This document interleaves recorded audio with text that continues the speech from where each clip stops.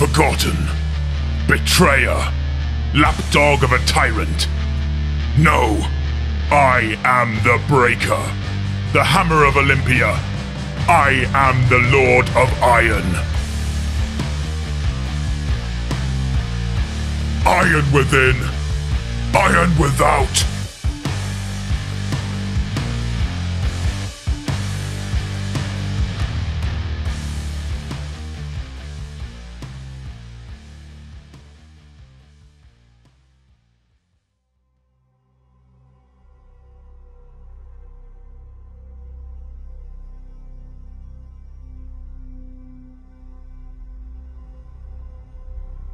The child who is not embraced by the village will burn it down to feel its warmth. Rebellion, destruction and betrayal is what comes to mind with the Lord of Iron, the Breaker, and the Hammer of Olympia, Primarch of the 4th Legiones Astartes, Perturabo. But we are more than just the facades we put out to the world. Who is the Lord of Iron, and why did he betray the Emperor?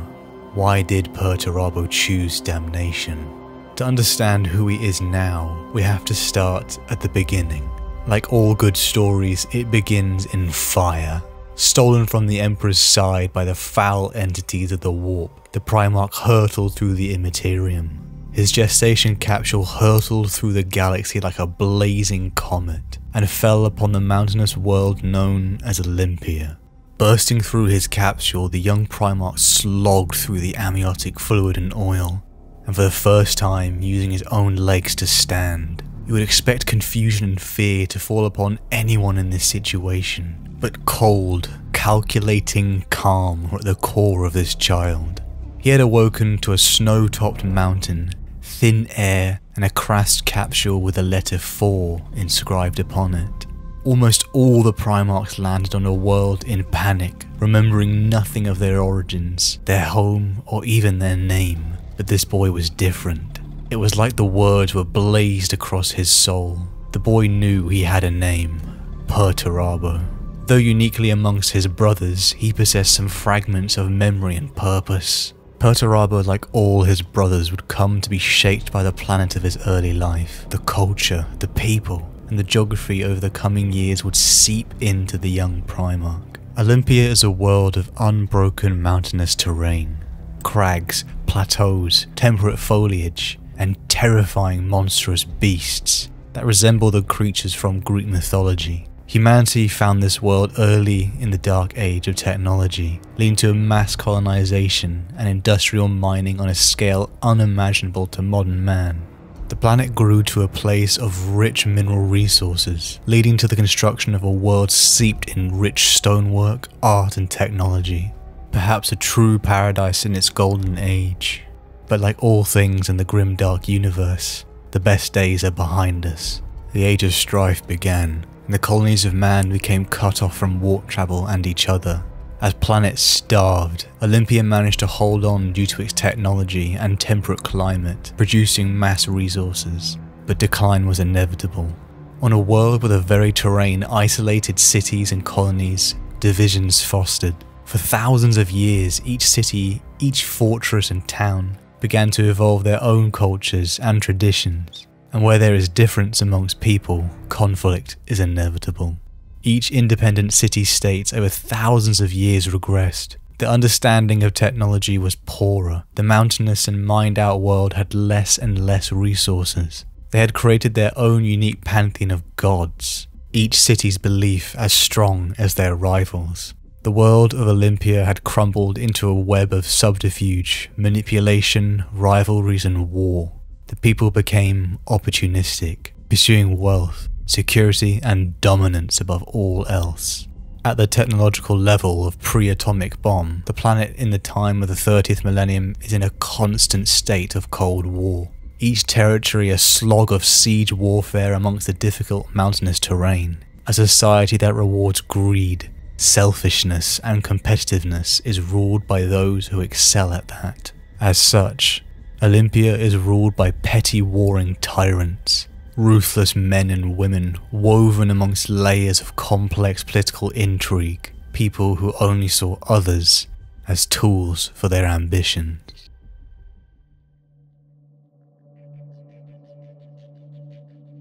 Perturabo was alone. We have all felt alone in our world before, but to a level where you can't fully remember where you came from, where you have truly never even met another person before.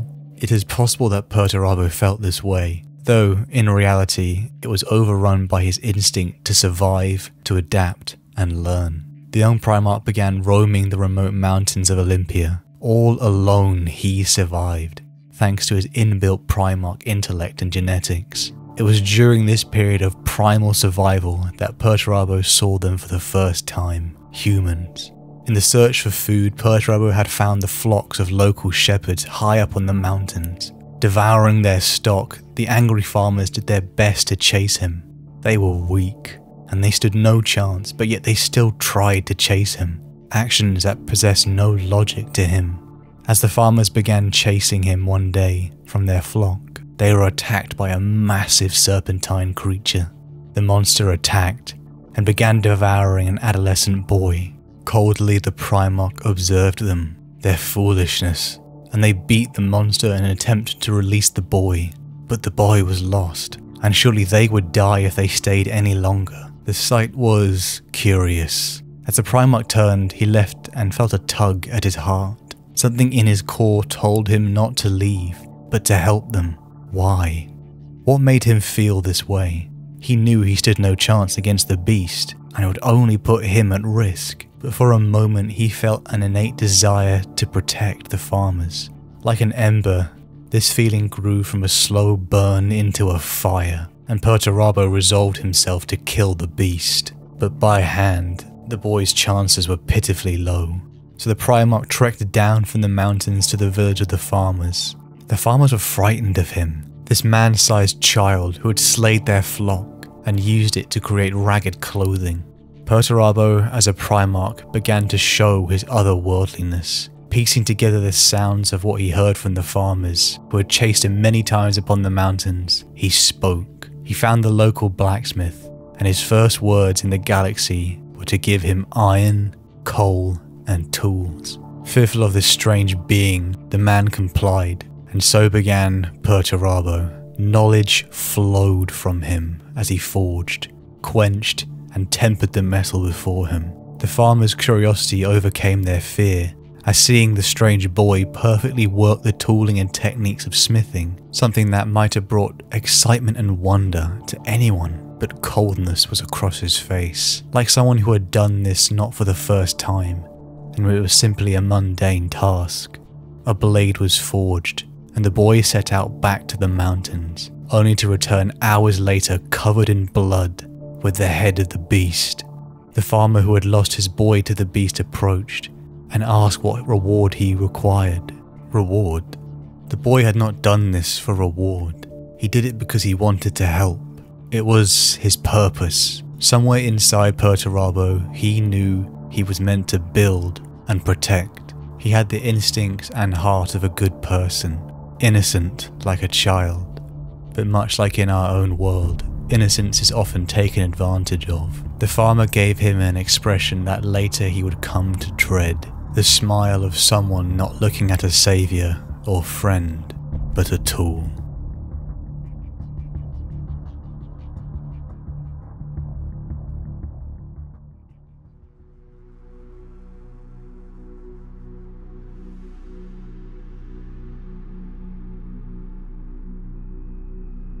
To be a Primarch means to possess gifts and intellects above and beyond mortal humans. The rate in which Perturabo was learning and studying in his environment is astonishing. He was stronger, faster, and likely smarter than anyone on the entire world.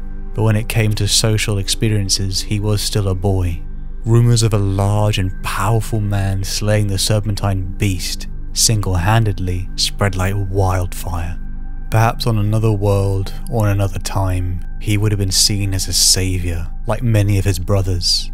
But on Olympia, power was to be tamed and abused. Damikos, the ruling tyrant of the city of Lokos, heard the rumours of this strange boy and set out his city guard to fetch this mysterious figure. On seeing the strange boy in the flesh, Damikos put him to the test, witnessing his ability to defeat warriors twice his size and many times his age in combat. and also the boy's ability to solve any puzzle put to him by the tyrant's own scholars. Damikos was intrigued, enough to offer the boy a place at his court. Life could have been very different for the young Primarch if he had chosen another path, for Damikos, like the farmers, saw only what this Primarch could do for him, something he would see in the coming years. Perturabo was put to work, his inbuilt genius flowing forth improved weaponry and tactics, like if the very plans were inscripted on his DNA. Perturabo never discovered anything new with excitement. It was as if he was just reciting it from memory. Perturabo over the coming years took command of Lokos's forces and began a brutal campaign of siege warfare over the planet, pumping out remarkable designs of siege engines and battle strategies. City by city fell over the decades, and fell under the banner of Damikos of Lokos. The Primarch's victories were incredible, but something was wrong. He had no one to share it with. The Primarch learned quickly, enough to see the pit of vipers that surrounded him in Lokos. Intrigue, jealousy, arrogance and selfishness pervaded Olympian high society. Perturabo began to see how they saw him. The freak, the fool, the one to be used for their own ends. No one on Olympia loved him. Not Damikos, not one of his stepbrothers and sisters. They loved what he could do for them. His inbuilt genius was a curse. He felt no joy. He was only reciting from memory. He had never created anything from his own heart. The effects of this life was leading to scars on the inside. He was the great Perturabo, the boy descended from the heavens, veteran warrior of countless campaigns, the perfect man. There was no place for weakness. One day during the latter decade on his time in Olympia, Perturabo challenged his foster brother Endorse to a sculptural competition. The distance he had put himself emotionally meant that Perturabo saw himself as superior to everyone, and everyone in his life had reinforced that. For weeks Endorse, a mere mortal man, toyed with his work, whilst Perturabo lorded over the perfect piece he had created in a single day. The day of judgment arrived, and Perturabo showed his piece to the court, this immaculate sculpture that brought the court to tears. Its artistry was amazing, incredible even. Though he would never admit it, Perturabo bathed in the praise that he had become used to, until Endorse revealed his piece. It was perfection personified, the creativity, how the light played on it. It truly captures your soul.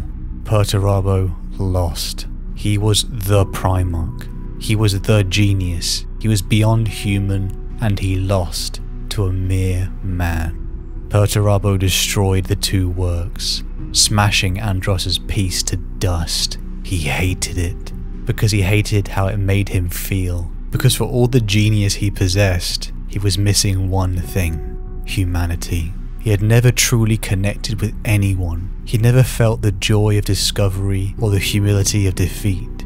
He raged like a child because he had never experienced the maturity that love brings.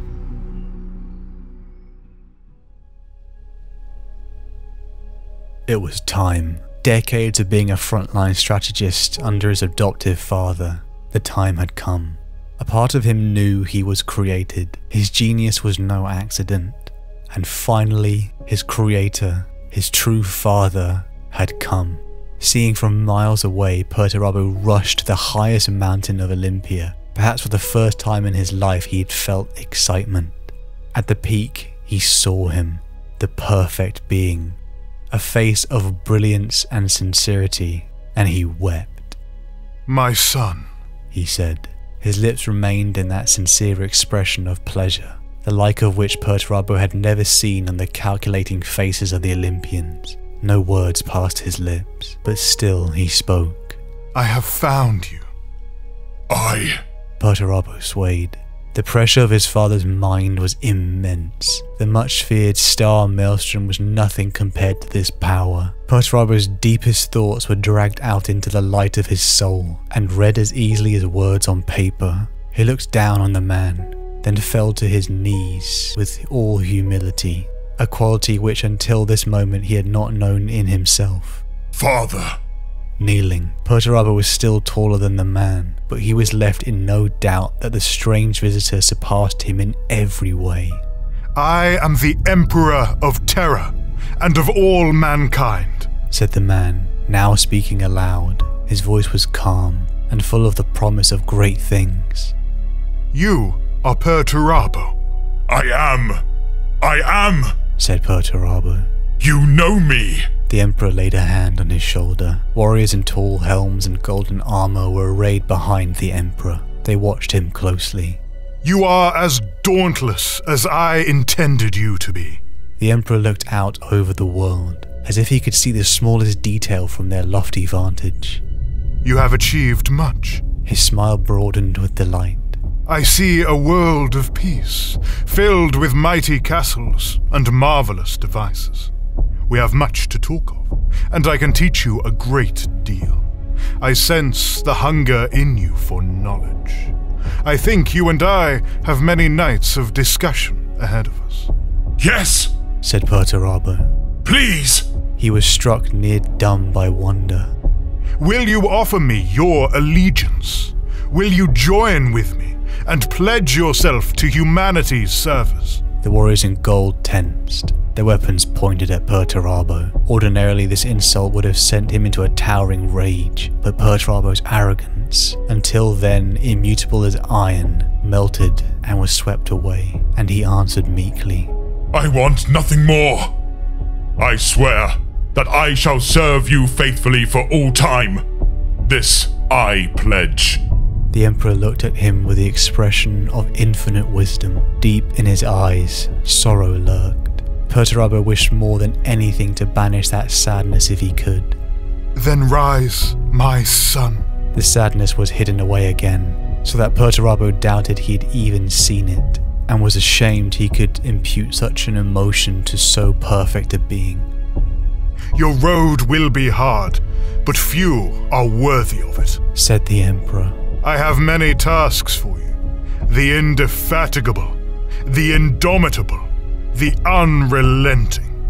You shall be my Lord of Iron. Perturabo cried out in unabashed joy. Finally, he felt acceptance without caveat. Love radiated from the Emperor for his found son. Perturabo basked in it. For the first time, he felt a sense of true belonging. And may it forever be so.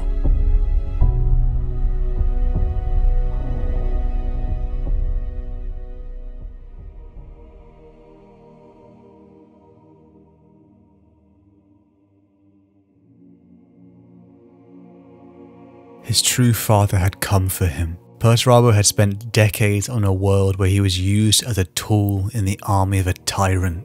And now his father had come to save him from this existence. All his life he had been surrounded by vipers, the selfish nobility of Olympia, who would laud praise upon his works and accomplishments. But no one ever praised the man, Perturabo, for no one really cared enough to know who he was, and what he cared about, what he dreamed of. His time in Olympia was also confounded by fear. Long ago, during this time amongst the mountains, the young Primarch had peered towards the heavens and gazed upon a strange nebulous stellar maelstrom erupting across the galaxy. Unnervingly, he found that no one else could see it. The Primarch felt at all times as if he was being watched, like something malevolent stared at him constantly, watching, waiting, judging. A constant source of background paranoia that clung to him through his daily life. The expectations of genius and perfection were suffocating in Olympian high society, and he feared sharing this as it could be seen as weakness, a dangerous thing to share amongst Olympians. In fact, his entire life had reinforced this disdain, seeing the farmers too weak to defend themselves against a serpentine monster, the weakness inside the fortresses he conquered, the weakness inside him when Andros, a mere man, beat him in competition. There was no place for weakness. By reuniting with his father, he learned of the Great Crusade, a dream to unite humanity across the stars. His father told him his journey would be tough, and he expected great things from Perturabo. Perhaps for the first time in his life, he had someone who he truly didn't want to disappoint.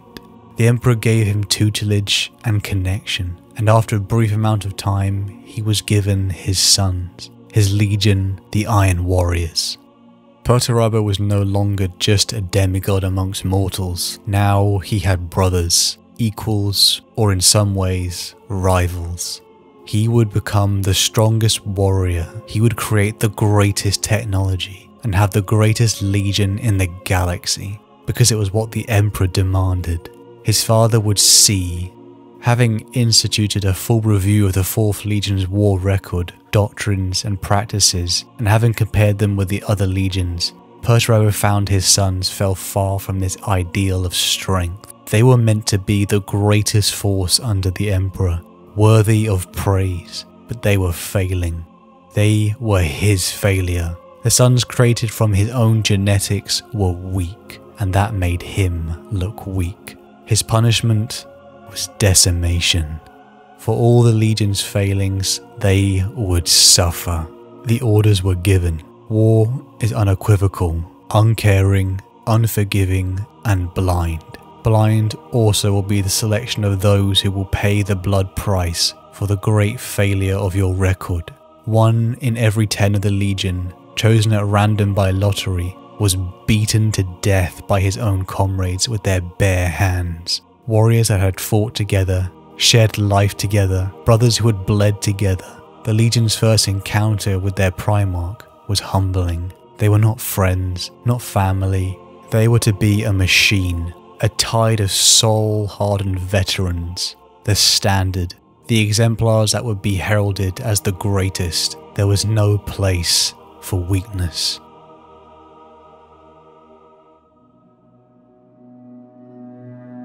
The Hammer of Olympia, the Primarch of the Iron Warriors, iron within, iron without. Perturabo was now in complete command of his legion and set out upon the Great Crusade. His legion had been remade into his own image, like many of his brothers. Efficient and highly capable, siege experts but also brutal, bitter and envious. This brutal start to his command had not gone unnoticed, as many of his brothers such as Rabute Guilliman decried the decimation. As Astartes' warriors made for the reunification of humanity died like animals. Some had even fought by Guilliman's side before the discovery of Perturabo, and they deserved better. But Perturabo was made as the Emperor intended, cold and calculating. Numbers, technology, and knowledge were coded into his very being. This made it difficult for him to connect with many of his brothers, even though deep down it was what he wanted. Perhaps his only true friend was Magnus, as their fascination with hidden knowledge created a bond of respect and innovation between them. Magnus and his sorcery, Perturabo and his technology. It was perhaps only for the Emperor and Magnus that Perturabo created gifts, something he was not forced to make, but something he had wanted to create. However, as the decades progressed during the Great Crusade, the duty and wonder that captured Perturabo upon his first meeting with the Emperor began turning to ash. Perturabo was created to build, improve, and protect. He had even begun to fuse augmetics to his own brain to improve every aspect of his mind. But his very purpose was given to another, Rogel Dawn of the Imperial Fists, who received the task of fortifying the capital of Terra. Perturabo and his legion had spent a near century in constant warfare, bloody engagement after bloody engagement, slogging through conflicts so mind-numbingly apocalyptic you would be overwhelmed by it. They had cracked the toughest fortresses, they had built the mightiest bastions and outposts in the Imperium, and the task, the glory, was given to another. Did the Emperor not see their strength? Did his father not care? Did he not see how they suffered for him? A familiar feeling began to bubble under Perturabo's skin. Jealousy. Something again he could not bring himself to tell anyone, as it was a weakness. This feeling only festered over the latter days of the Great Crusade, as the Iron Warriors were constantly thrown at the worst the galaxy had to offer, bringing home impossible victories, only to then hear of the triumphs of Rogel Dawn. Sanguinius and Guilliman across the Imperium. Hostile human federations were crushed, Orc empires erased. The Legion even suffered a brutal campaign against the Hrud of the Saktarada Steppes, a region that Perturabo saw as strategically useless. Nevertheless, he dutifully oversaw the purging of the Hrud despite his Legion's heavy casualties. The Hrud, using their unique technology, would rapidly age their enemy until nothing but dust remained. Legionaries who caught a glancing blow found their bodies rapidly aged and falling apart. Perturabo even himself suffered a blow from these foul Xenos weapons, and though a Primarch, he'd felt his body aged. This campaign had left the Iron Warriors fleet nearly shattered. All of this suffering for a useless piece of real space his own brothers said was not worth sacrificing their legions for, all in the name of the Emperor, who had retreated to Terra and granted Horus the position of War Master. Perturabo's wounds and suffering, his legion giving their blood, it meant nothing.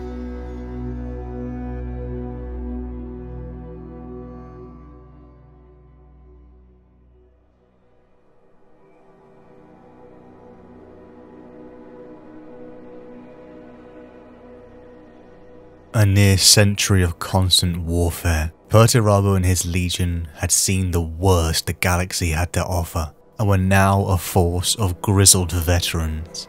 The Primarch was at a low point though. His legion was in shambles after the Hrud, the soldiers exhausted and desensitized, and their Primarch was angry that he had been put in this position. Then the worst news of all came.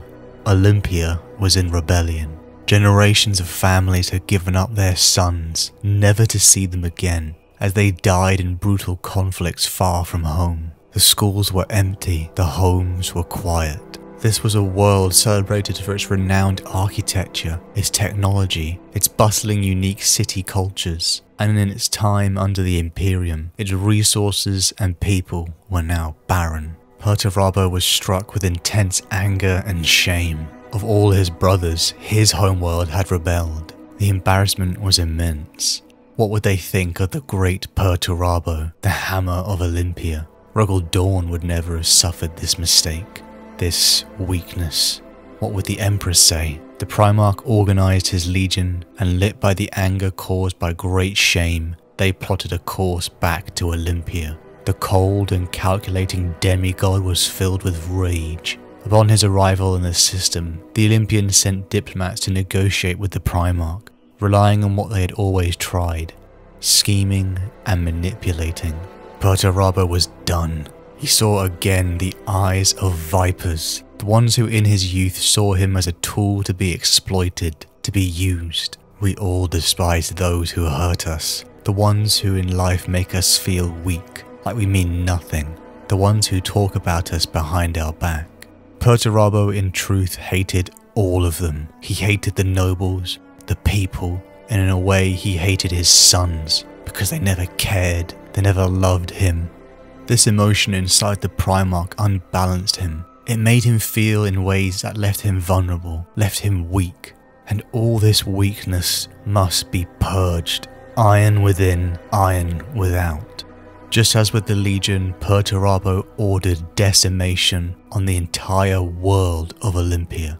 The Legion descended. Bombardments and drop pods rained from the skies, landing amongst the very fortresses and bastions the Primarch had built during his youth under Damikos. The world burned. The Astartes of the Iron Warriors had endured so much under their Primarch. The decimation, the mind-numbingly brutal conflicts. And now they were purging their very home. The boys who had grown up in these very cities, who had laughed and cried, trained, just to join the ranks of the greatest army in the galaxy, the 4th Legiones Astartes. City by city fell, the citizens purged by their increasingly reluctant Iron Warriors. Perhaps in truth, this all felt like vengeance, the punishment for the world that had treated the Primarch so poorly. Perturabo was lost in his anger, and millions would suffer for it. Staring on in his cold anger, Perturabo saved Lokos for last, the home he had been raised in, the place he'd built from a warring city-state to an empire. There he went to confront the leader of this rebellion, Calliphone, his elderly foster sister, the family he rejected so long ago.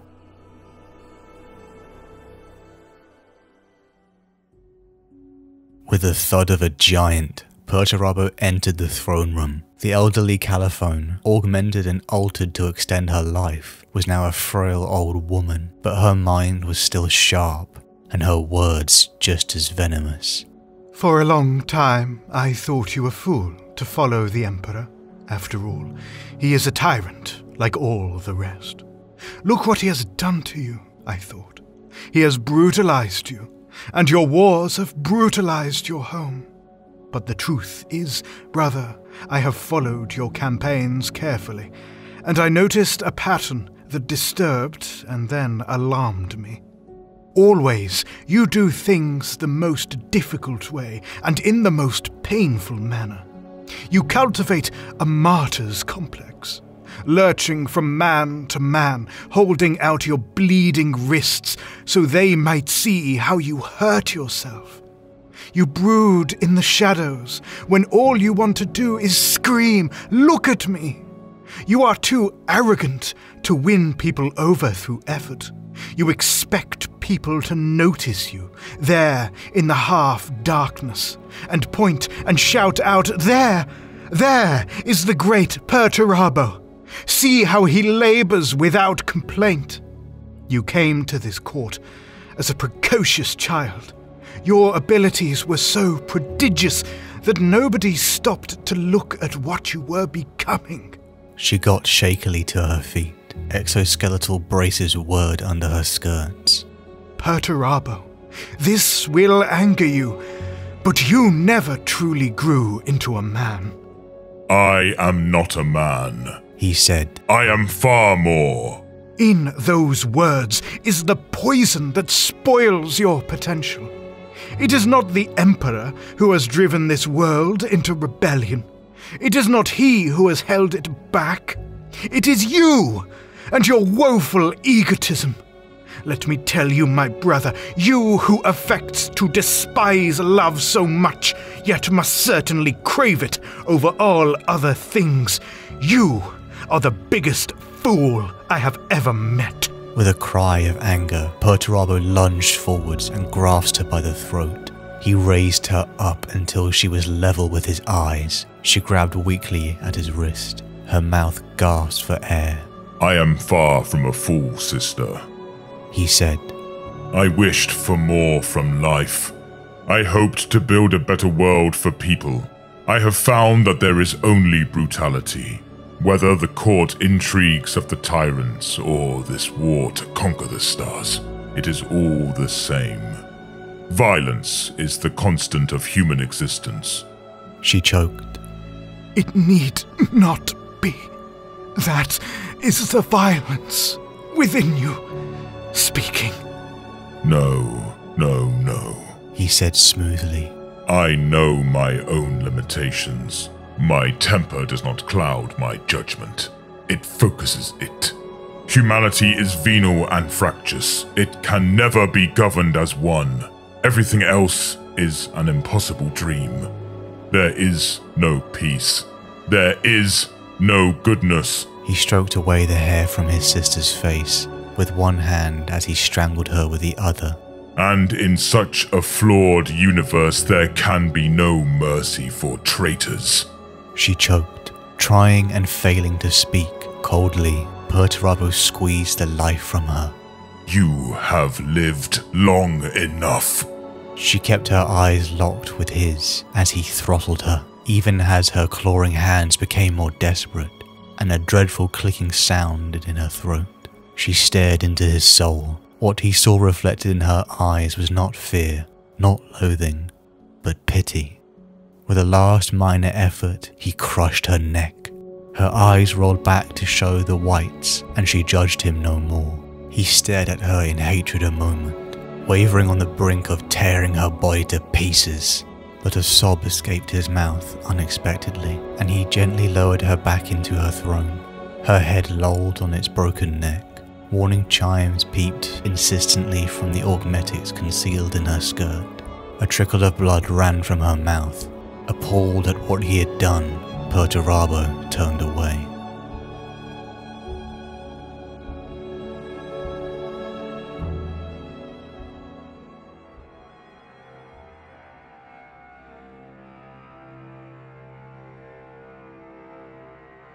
He murdered her. He killed his own family with his bare hands.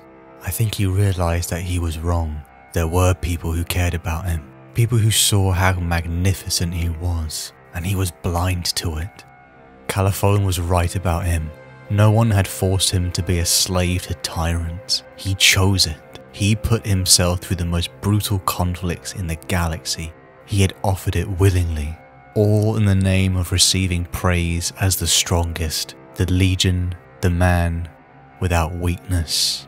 For the second time in his life, Perturabo cried, not tears of joy for when he met his father, but tears of pain and shame. He murdered his own family and purged his home because of his insecurities. The Primarch became gripped with fear. How was the Emperor ever going to forgive this atrocity? But nothing came. No censure, no punishment, no justice. In fact, just nothing. Perturabo had done something unforgivable, only to be met with silence. No one cared. The Emperor didn't care. It was just another securing of a non-compliant world. Perturabo was made to build and protect, to create a future for humanity. But how was the Emperor any different from Damikos, from the nobles of Olympia? He was just another uncaring tyrant. It was at Perturabo's lowest point when Horus came to him. The War Master, already corrupted by chaos, began to whisper in his ear, "You are right about the Emperor. He is an unjust tyrant. Serve me and I will acknowledge you, your gifts, your genius, your strength. The Emperor has lied to us. He has lied about the warp. I will forgive you for your atrocities, brother." Perturabo was vulnerable. He hated more than anything to be vulnerable, to be weak. Perturabo pledged his service to Horus and betrayed the Imperium. With the betrayal of Horus at the infamous Isstvan III massacre revealed, the Emperor had ordered the Iron Warriors and 6 other legions to destroy the 4 traitor legions upon the world of Isstvan V. A battle that could only be described as apocalyptic begun upon the world, with the Iron Hands, Salamanders and Raven Guard attacking in the first wave. The battle was titanic and brutal. Warriors that had fought over a century by each other's side shattered their bonds in a maelstrom of hatred. The first wave began to retreat, and the 3 legions called upon their reinforcements: the Iron Warriors, Night Lords, Word Bearers and Alpha Legion, but they remained silent. It was in the silence that the realization came, and the 4 legions unleashed a barrage upon the 3 loyalist legions, decimating them. Perturabo finished it by launching a nucleonic missile straight at his brother Vulcan of the Salamanders, killing thousands. It did not matter. They were tools of a tyrant. It wasn't personal. Only Horus and his forgiveness mattered. In celebration of this victory, Horus granted Perturabo Forgebreaker, the hammer Fulgrim had forged for Ferrus long ago as a sign of his office and commitment to the War Master, a leader who would value him. Perturabo had felt weak. He needed to claim back his pride and strength, and it would be the fools loyal to the tyrant Emperor who would suffer, especially the one who had taken away his purpose of praise, Rogel Dawn. The Iron Warriors and Perturabo unleashed their fury. World after world fell to the traitors as the years of the Heresy progressed. Perturabo destroying bastions raised by the Imperial fists, such as the world of Hydra Caudatus. Perturabo was beginning to feel strong again, and billions would suffer for it.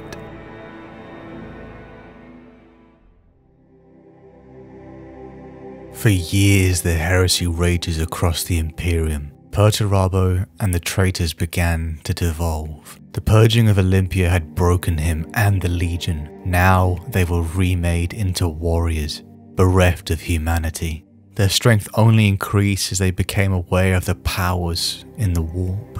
Perturabo had no desire to serve any gods, but the powers of the warp were intriguing.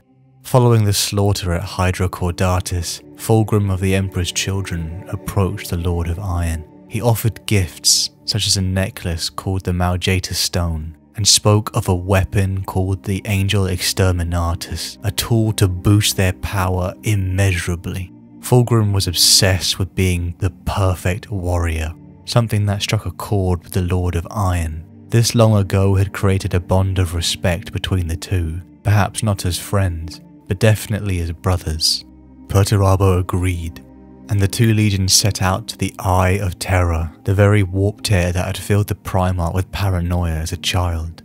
Making their way through the warp storms, the legion attacked the bastion that held the weapon, a dilapidated crone world of the Eldar. The legion broke through, only for Fulgrim to go missing. Suspicious, Perturabo followed deeper into the bastion, until there he saw him, Fulgrim, smiling. Perturabo fell to the ground. The gift Fulgrim had given him was a betrayal. The Maljeta Stone brought the Primarch to his knees. It was draining his very essence away. Fulgrim had sold his soul to the powers of the warp, and he was going to sacrifice Perturabo to achieve demonhood. Fulgrim laughed maniacally, chastising the foolishness of Perturabo. How could he ignore the truth of the dark gods? Mankind has no need of gods, said Perturabo. We outgrew them a long time ago. Fulgrim laughed, though Perturabo saw that the effort of holding his swelling body together was taking every ounce of his concentration. Beads of light, mercury bright, sweated from his skin, dripping from the cruciform stance in silver droplets. Think you so? Then why are there still gods? Belief empowers them, and we worship them in every act of slaughter, betrayal, depravity, and quest for immortality we undertake. Whether we know it or not, we offer them fealty every day. Perturabo shook his head. I worship nothing. I believe in nothing. The finality of the last utterance almost stopped him in his tracks. The force of it was like a blow, a bitter seed of truth he had never acknowledged or known until this moment. He saw the awareness of it reflected in Fulgrim's eyes. And that is why you live a stale, bitter life, said Fulgrim, contempt and pity dripping from his scornful words. You let yourself be abused, crushed into slavery by a god who doesn't even have the decency to admit what he is. Our once father ascended to godhood long ago and denies others their place at the table. He promised us a new world to live in, but he was always to be above us, the master with his loyal lapdog slaves. Is that why you sided with Horus? Demanded Perturabo, standing right in front of Fulgrim, his enraged features so close that none could come between them. Jealousy, vanity, such pettiness is for the weak. We were made for greater things. What would you know of greater things? Sneered Fulgrim. You don't know the things I dream, said Perturabo. No one does. No one ever cared enough to find out. Fulgrim's head shot forwards, and a musk of glittering vapor, pink and veined with arterial red, blew from his open mouth, enveloping Perturabo in its astrogant reek, part perfume, part cesspit. Then show me your dreams, brother, and let me make them real.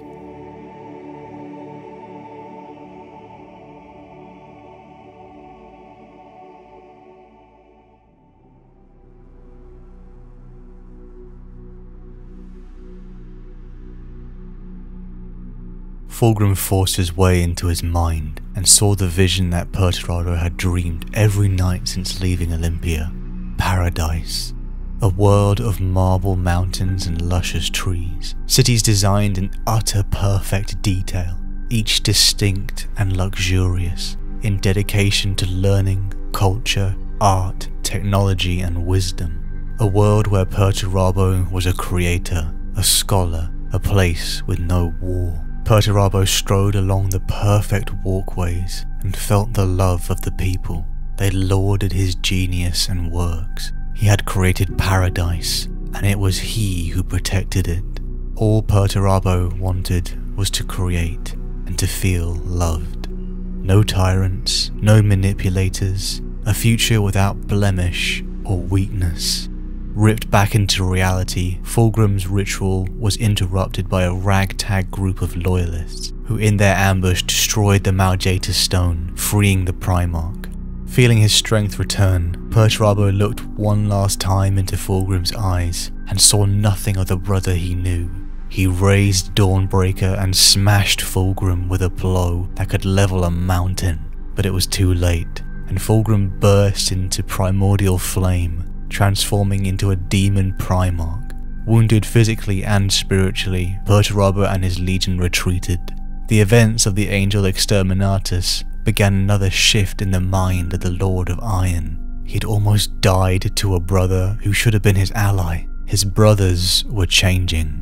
The early days of the Heresy were about toppling the tyrant who had used them as tools for an empire that was doomed to fail. But as the years of the Heresy progressed, they were changing. The word bearers of Lorgar had bonded some of their warriors to denizens of the warp. The Emperor's children almost looked unrecognizable with their body modifications. Brutal conflicts, titanic sieges, the Heresy kept progressing, pushing back the loyalists, and Perturabo could see his brothers become more and more twisted by the powers of the Immaterium. Even Grandfather Nurgle came directly to the Iron Warriors in the form of the lost sons of Horus legionary Karlach. This bloated and corrupted marine spoke to Perturabo. The Plague Father offers him a crown. He offers him power, and he offers immortality. For somehow the corrupted marine knew Perturabo was dying. The ritual of the Angel Exterminatus had wounded his soul, and the Lord of Iron was dying slowly. In truth, Perturabo knew this too. He had already begun to augment his body and armor, furthering it almost into a life support system. Karlach told him that his strength was failing, he was weak, and that if he ever faced his brother Angron, he would die. Perturabo gave his answer and destroyed Karlach and his twisted followers. They had made a mistake. They all had. It was the mistake of both the loyalists and the traitors. They had underestimated Perturabo. The Lord of Iron and his legion's heart had grown dark. They betrayed the Imperium and burned worlds. They had learned the truth of the warp and began to study it. Perturabo had seen how his brothers were becoming tools of warp entities. Fulgrim's betrayal had hardened his heart. No longer would he suffer the weakness of shame. The destruction of Olympia now meant nothing to him. Like the child who burns down the village to feel its warmth, Perturabo had burned his home as vengeance for the love he felt they denied him. But he no longer needed that love. Calliphone had been right. He was always desperate for approval, but he no longer needed the Emperor's approval. Perturabo had begun to purge the weakness in his heart. Iron within, iron without.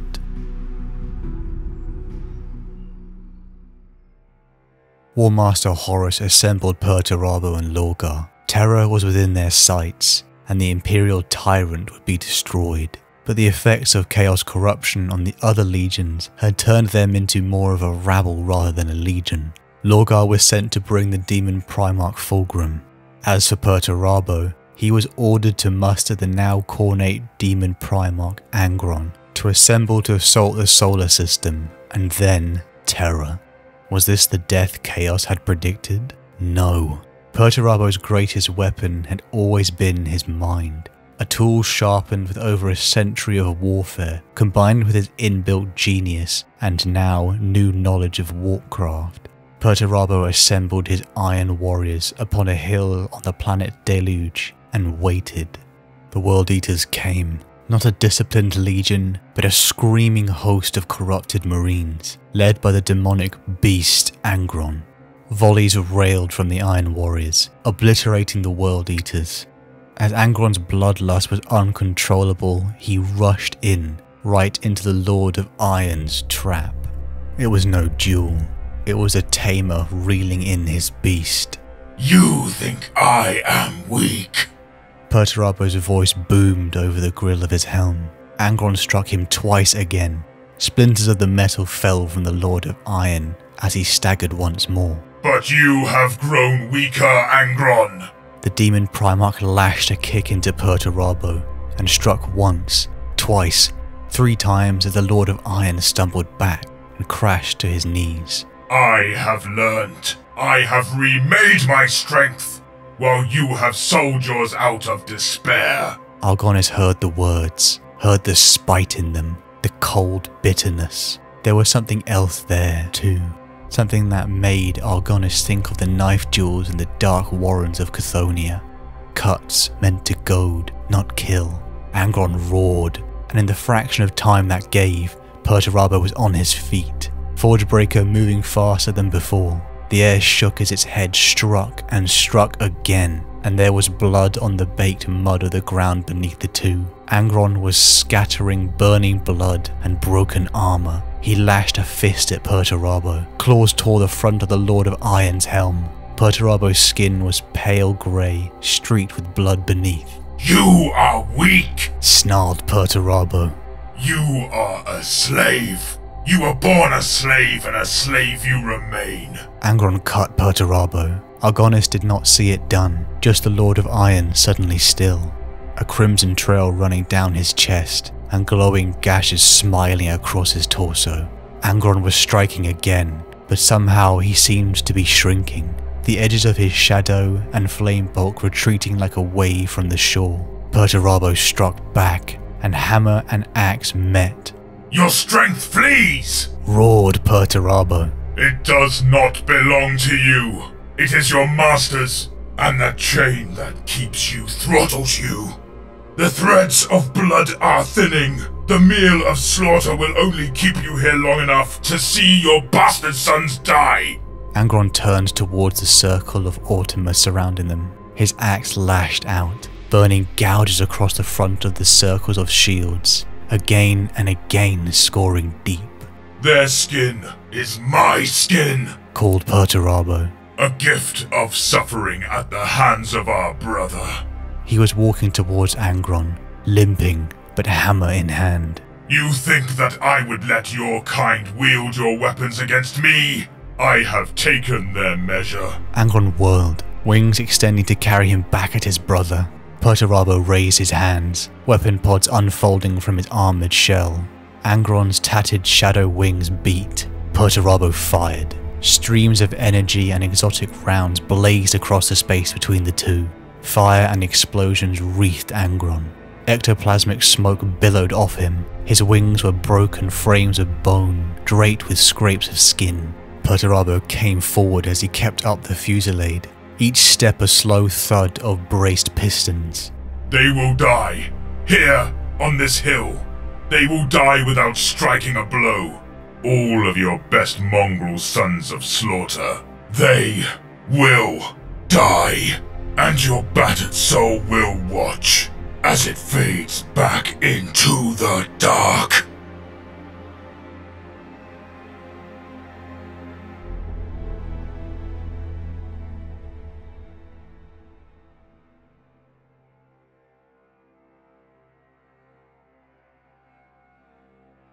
Perturabo defeated Angron, a demon Primarch.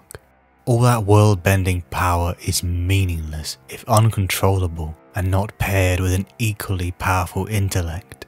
Reeling from the mess that was the World Eater's Legion, the remaining traitors gathered for the final assault upon the solar system, and then Terra itself. Perturabo's power had grown, his augmetics, his warcraft knowledge, but most importantly, his emotional stability. The boy, so desperate for approval, had hardened his heart. He didn't really need to prove anything to anyone, other than himself. The closeness he had felt for Horus in the beginning of the Heresy begun to fade. Since Horus had re-emerged from the warp on the world of Moloch, it was different. The War Master had been gone for mere moments, but emerged significantly older. Something fundamental had changed in Horus. he was difficult to reach. Delegating commands to Abaddon, a mere marine, he no longer took counsel with his brothers. He spoke to the dark gods of the warp as divine masters. Perturabo again was finding himself in the very situation he was fighting against, being used as a tool underneath a tyrant. You can imagine how uneasy this feeling may have been. Perturabo betrayed his father, the Imperium, and half of his brothers for Horus, who now seemed to be just a replacement rather than a liberator. The ties of loyalty between the traitors was falling apart. Perhaps the only real thing left between them was the fear of retaliation. The traitor forces slammed into the solar system, millions of rebellious and corrupted forces fighting tooth and nail against the proactive defense of the loyalists. Now came the test, the siege expertise of Perturabo versus the fortifications of Rogul Dawn. A chance to put this old rivalry to the test. Brutal naval conflicts, bitter ground deployments, and titanic clashes raged as the forces met. Slowly the traitors pushed forward, getting closer and closer to the Imperial Palace, but cracks between the traitors just grew. Fulgrim and his celestially corrupted legion were more interested in capturing slaves. Mortarion and his Death Guard were just throwing poxes at the psychic defences of the Imperial Palace. Magnus and his 1,000 sons were missing. It had become clear to Perturabo that he was the only sane traitor actually involved on the ground level, though in truth he was not much better. In the battle for the Lion's Gate spaceport, he even willingly sacrificed his own sons to buy time, like how a king on a chessboard uses his pawns. Though not corrupted by chaos, Perturabo was, and always had been, cold and calculating. And it was clear at this point his legion was simply resources to use in his goals. The traitors now were so close, no thanks to the efforts of Perturabo. The battle of feints, assaults, sallies, and bombardments between the Lord of Iron and Rogul Dawn were a bitter duel of the brilliant minds. Piece by piece, the traitors were closer to domination. But was this the victory he wanted? He was deposing a tyrant, only now to replace him with another. Horus was using him. He had seen the difference between Horus and his brothers. Whilst they were uncontrollable and pathetic, Horus was powerful and disciplined. Even his aura almost pushed him to his knees.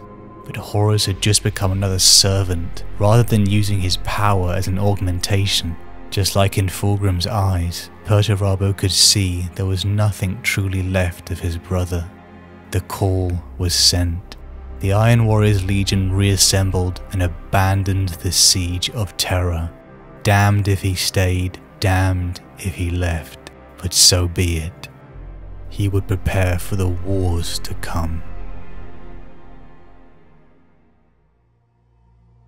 We all change. Look back 5 years, and at times that person can be unrecognizable. Perturabo had lived nearly 2 centuries, and is almost completely unrecognizable after the Horus Heresy.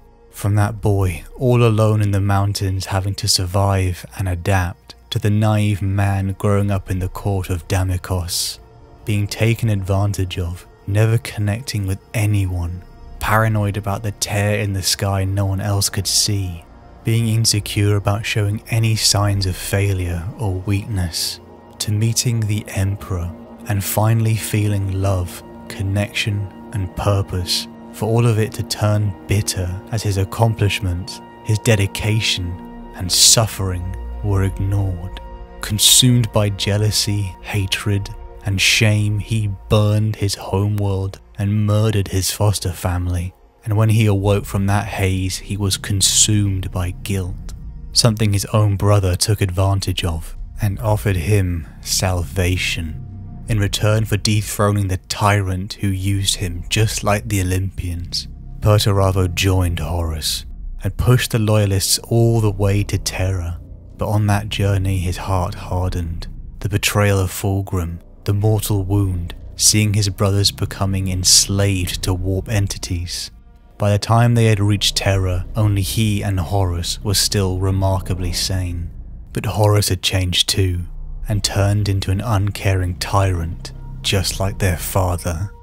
What did Perturabo want? He had long dreamed of utopia, a domain where he was a scholar, a creator, a place where he wasn't weak, but powerful. By turning his back on Horus, he'd overcome his greatest weakness, the need for others' approval. He had seen how his brothers like Angron and Fulgrim were enslaved to the dark gods, undisciplined and insane. But most importantly, he was dying, slowly bleeding strength. The greatest weakness of all is failure. Death is failure. Shortly after the abandonment of the siege, the news came. Horus was dead. The Emperor was crippled, but the Loyalists had won, and they were coming for the traitor legions, and so Perturabo prepared. On the world of Sebastus IV, the Iron Warriors created the Eternal Fortress, a near impregnable bastion that looked like an 8-pointed star of chaos. It was a trap, designed to lure one whose rivalry was never truly settled, Rogel Dawn. The Praetorian of Terra, consumed by despair in what had become of the Emperor, declared he would dig Perturabo out of his hole and bring him back to Terra in an iron cage. The battle between the two legions begun, a brutal slog between the greatest siege experts known to man. But Rogel Dawn since Terra was a broken man, and the battle became a pseudo-punishment for his legion, as they pushed further and further, caring nothing for casualties, until the trap was sprung. Perturabo and the Iron Warriors turned it from a siege into a prison, cutting off the Imperial Fist from the outside. It was a slaughter, and would have been the end for them if not for the untimely intervention of the Ultramarines. But the battle was done. Perturabo had shown his superiority and left with his victory. But now there was one last opponent to defeat: death. Perturabo during the Heresy had seen his brothers, how dedication to one of the dark gods left you a slave to their whims. But what if you were dedicated to all? What if the dark gods had to come to him? What if they fought for his attention against each other? He had studied the warp. None of the others, not even Horus, understood it like he did. Chaos could be the tool to augment his power to an untouchable level. They could prevent his death, his failure. He made his choice. The gene seed of over 400 Imperial Fists, captured by the Iron Warriors in the Iron Cage, was sacrificed to the Dark Gods. Perturabo was elevated to the rank of Demon Prince, of Chaos Undivided. He was given a world, a domain to call his own, a place to create utopia.